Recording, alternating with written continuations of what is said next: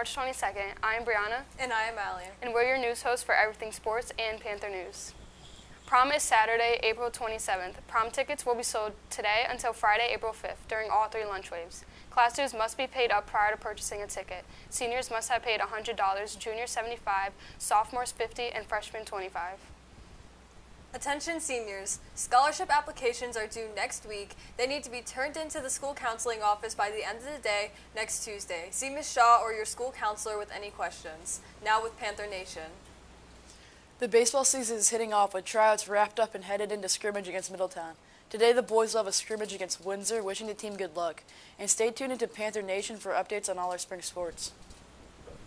As many know, summer's right around the corner and teens may be looking for a job. The Cromwell Youth Service is running an employment series to encourage young adults ages 15 to 18 to be successful.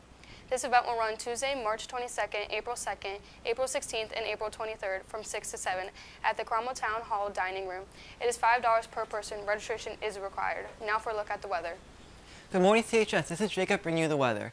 We're back to cold this week with Friday at 46 degrees. Saturday will be 50 and Sunday will be 47. It'll also be raining both days, and there can even be freezing rain Monday morning. There's a chance of rain almost every single day for the next week, and we're all ready for some nicer spring weather. And back to the desk. As many of you know, the U.S. government has been looking to ban TikTok in the country. The House of Representatives passed a bill on March 13th that would make ByteDance, a Chinese company, sell the app.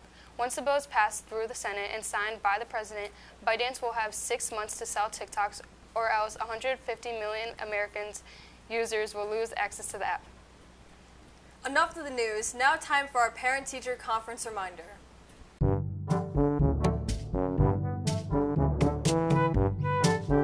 Hello, I'm Miss Campbell. Hi, Ms. Campbell. How's my son Johnny doing? Well, you see, he's been failing intro into coloring. How? He just can't color inside the lines. He gets it from me.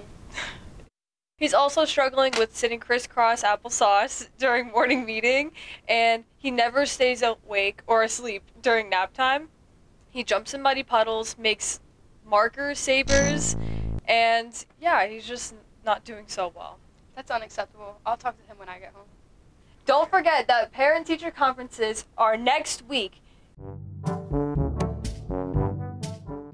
Have a great day, CHS, and tune in next time for Everything sports and Panther News.